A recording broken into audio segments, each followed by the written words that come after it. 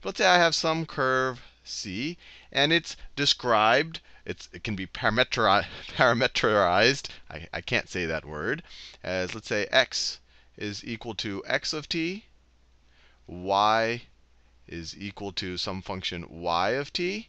And let's say that this is valid for t is between a and b. So t is greater than or equal to a, and then less than or equal to b. So if I were to just draw this on a, let me say, I could draw it like this. I'm staying very abstract right now. This is not a very specific example. This is the x-axis. This is the y-axis. My curve, let's say this is when t is equal to a, and then the curve might do something like this. I don't know what it does. Let's say it's over there. This is t is equal to b. This actual point right here will be x of b. That would be the x coordinate. You evaluate this function at b, and y of b. And this is, of course, when t is equal to a. The actual coordinate in R2 on the Cartesian coordinates will be x of a, which is this right here, and then y of a, which is that right there. And we've seen that before. That's just a standard way of describing a parametric equation or curve using two parametric equations.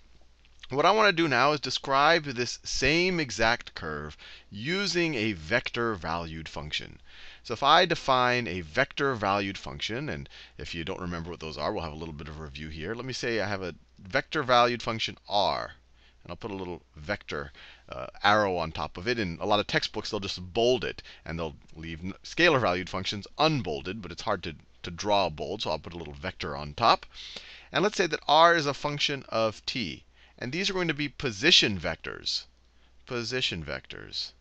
Position vectors. And I'm specifying that because in general, when someone talks about a vector, this vector and this vector are considered equivalent as long as they have the same magnitude and direction. No one really cares about what their start and end points are, as long as their direction is the same and their length is the same.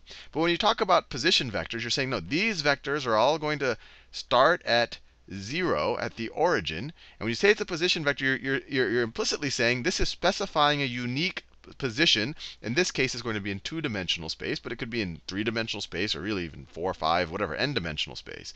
So when you say it's a position vector, you're literally saying, OK, this vector literally specifies that point in space. So let's see if we can describe this curve as a vector, a position vector valued function. So we can say r of t, let me switch back to that pink color. I'll just stay in green, is equal to x of t times the unit vector in the x direction. The unit vector gets a little caret on top, a little hat. That's like the arrow for it. That just says it's a unit vector, plus y of t times j. If I was dealing with a curve in 3 dimensions, I would have plus z of t times k. But we're dealing with 2 dimensions right here. And so the way this works is you're just taking your, well, for any t, and still we're going to have t is greater than or equal to a, and then less than or equal to b. And this is the exact same thing as that. Let me just redraw it. So let me draw our coordinates. Our coordinates right here. Our axes. So that's the y-axis, and this is the x-axis. So when you evaluate r of a, right, that's our starting point. So let me do that. So r of a, maybe I'll do it right over here. Our position vector valued function evaluated at t is equal to a is going to be equal to x of a times our unit vector in the x direction plus y of a times our unit vector in the vertical direction, or in the y direction. And what's that going to look like? Well, x of a is this thing right here. So it's x of a times the unit vector. So it's really, maybe the unit vector is this long. It has length 1. So now we're just going to have a length of x of a in that direction. And then same thing in y of a. It's going to be y of a length in that direction. But the bottom line, this vector right here, if you add these scaled values of these two unit vectors, you're going to get r of a looking something like this. It's going to be a vector that looks something like that. Just like that. It's a vector. It's a position vector. That's why we're nailing it at the origin, but drawing it in standard position. And that right there is r of a. Now, what happens if a increases a little bit? What is r of a plus a little bit? And I don't know, we could call that r of a plus delta or r of a plus h.